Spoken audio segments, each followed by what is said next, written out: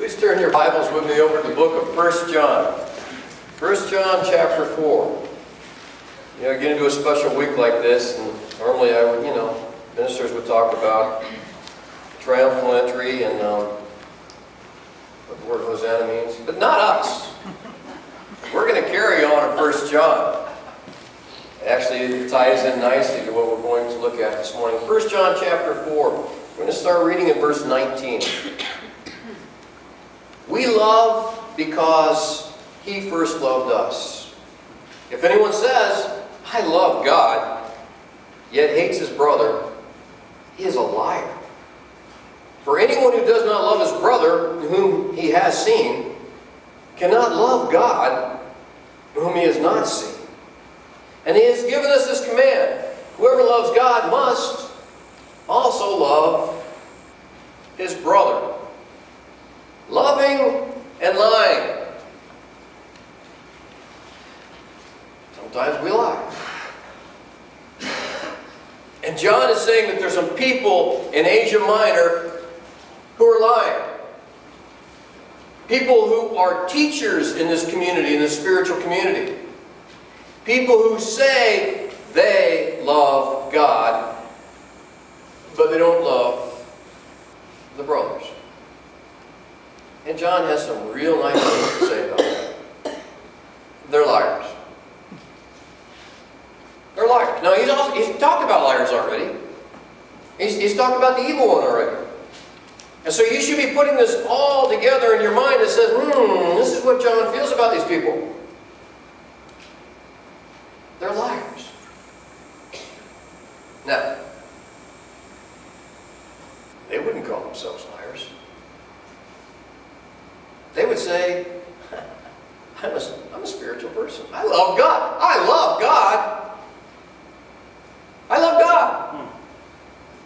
I love God. I'm a Christian. I love God. I love God. I love God. I love God. John says they're liars. And here's why. Because God has become flesh and dwelt among us. Amen. And God gave this special command on that night that He instituted the Lord's Supper, that we call Monday, Thursday night. And I want you to look at that. Turn over to the book of John, Gospel of John, in chapter 13. In chapter 13, in verse 1 it says, it was just before the Passover feast. Jesus knew that the time had come for Him to leave this world and go to the Father. Having loved His own who were in the world, He now showed them the full extent of His love. And do you remember what He did? He tied a towel around and washed their feet. But that was just the beginning. That wasn't the only thing that showed the full extent of His love. From there, He was betrayed. He was tried. He was beaten. And He was crucified. And He rose from the dead, showing them the full extent of His love. Right? During that time, He gives them a new command. In that same chapter, He says, verse 34, a new command I give you, love one another. Well, it's not a new command. We were told in the Old Testament, love your neighbor. But here's the new part. As I have loved you, so you must love one another. All men will know that you are my disciples if you love one another. I love God. I love God. Just can't stand God's children.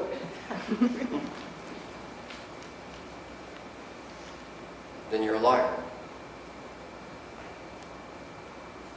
You're a liar. How can you say you love God whom you've not seen, when He told you, He commanded you to love each other the way that He loved you and the brothers you have seen, you don't love them, you're a liar. Oh yeah, okay, I guess I love theirs. Oh yeah, there are. You know, we lie about love. We have this terrible thing in the English language, but we love everything. Right? We love God, we love our country, we love our dog, we love our neighbor, we love hot dogs, we love Easter egg hunts, we love flowers. We love. And we say things that are horrendous to each other, and hurtful, and mean, and nasty, and then tell each other, I love you. And maybe you grew up in a situation like that. Maybe your parents said mean, demeaning things to you and treated you awfully and said, no one will ever love you the way I love you. I do this because I love you. Those are lies. Those are lies. Turn me over to the book of 1 Corinthians chapter 13. We're going to look at this because, well, not because it's a wedding when we normally look at this, but because the Bible spells out for us what love is. So here, when you say I love you, are you saying that love is patient? In verse 4. If I am not patient with you, if I make you feel like you're just wasting my time, if I make you feel like you are just the biggest aggravation to me, and tell you that I love you, I'm lying. Love is patient. Love is kind. If I tell you that you are the worst human being that's ever walked the earth, that you are of no account, I used to hate that, you know, he's no account, that you're an idiot, a fool, and then tell you that I love you, I'm lying. Do you understand? Because love is kind. Love does not envy. If I tell you that you don't deserve the things that you have, the relationships that you have, you don't deserve the job you have, you don't deserve the very breath you breathe because I should have it and you shouldn't, and then I tell you that I love you, I'm lying. You guys get it? Love does not envy. Love does not boast. If I tell you that no one will ever love you the way I love you, that you are so lucky to have a relationship with me, that I'm the best thing that ever possibly happened to you, and then tell you I love you, I'm lying. If I tell you everything that you've ever done wrong to me, first in alphabetical order, and then just so you don't miss it, I tell you in chronological order from the beginning to the end, and then tell you I love you, I'm lying. Because love does not keep a record of wrongs. Okay, let's go on. Oh, love is not proud. It's not rude. It's not self-seeking. It's not easily angered. If I treat you in those ways and then tell you I love you, just ignore that. That is not love. That is a lie. If I delight in something that just terrible that happens to you, You lose your job, and I can't help smiling about it. And then I tell you I love you. I'm lying. If I don't protect you, if I refuse to trust you, and then tell you that I love you, I'm lying. You get the idea? If I say I love God, and then treat you in any of those ways, I'm lying.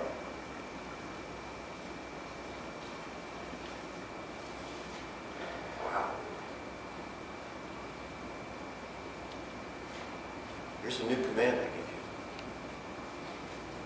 you. You need to love each other the way that I loved you, Jesus said. And here's the way that Jesus loved them. Patient, kind, not rude, not self-seeking, keeping no record of wrongs. Amen. Always open, always trusting, always persevering. That is love. And that's what we feel when we come to Jesus. And you know, it's what we should feel from each other. Amen. That is how people will know that we are disciples, that we are followers of Jesus.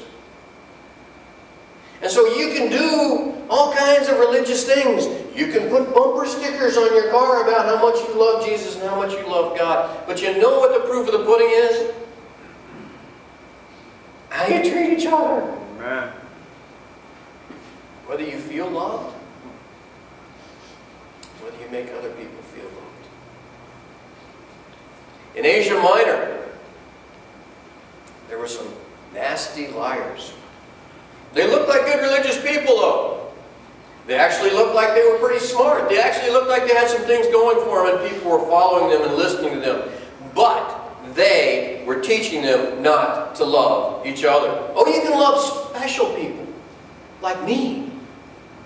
Oh, you can love specific people, the ones that look like me and act like me and have the same color skin that I do and live in the same area of town. But everybody, they love God. John just called them a liar to their face. Wow.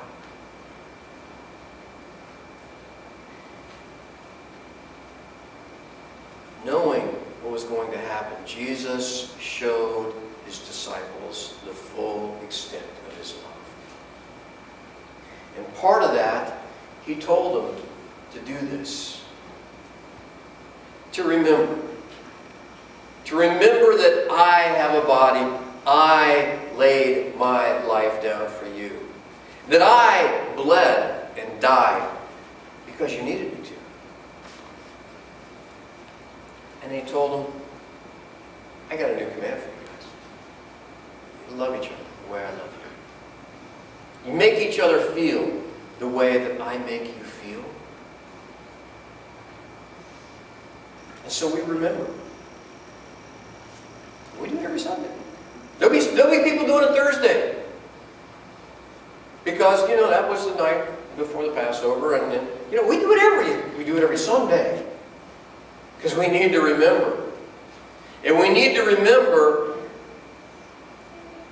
that if we're not making each other feel loved, then we're lying if we say we love God. We need to remember that. The new command I give you, love one another as I have loved you. This is how the world will know you're my disciples. This is how they know. Not because you are just so righteous. Not because you are so blessed. Not because you say these nice little cutesy things or sing beautiful songs. Not because you have nice buildings. Or not because that you know how to put a service together. Or not because you build an outdoor chapel. Or not. This is how the world is going to know. By how you make each other feel. That anybody comes through that door, feel loved. Not because they're lovable, but because Remember how he started back there in 1 John? 1 John chapter 4. He says, I'll tell you exactly what he says. We love because he first loved us. Someone walks through that door. We love them because we feel loved by God. They don't have to be worthy of it. They don't even have to reciprocate. They don't have to make us feel loved. We will love them. No, we're liars. We're a whole congregation of liars. I don't believe you're liars. I feel loved by you. And I know you feel loved by each other enough to come out here this morning. And I know we have a very pleasant time together. But that's not what brings you. What brings you is the relationships with each other. And if you get up at 7 o'clock to get down here, the reason is not because, you like to watch the sunrise. It's because you love to be together. This is what God does for us. And this is what he wants you to feel all week long. When we talk about the special week and all the events going on, he wants you to feel loved. That's what he wants you to feel. And he wants people that don't know him to see that you feel loved by other believers. And that they can feel loved. That's what he wants. And that's what we want this morning as we take the Lord's Supper. Not to be beat up, but to feel loved because all the time we start clean. All the time we have the blood of Christ. We have no record of wrongs. And if we've messed up this week, and if we've messed up with each other, we're clean. We're whole. We are capable of love because of what Jesus has done for us.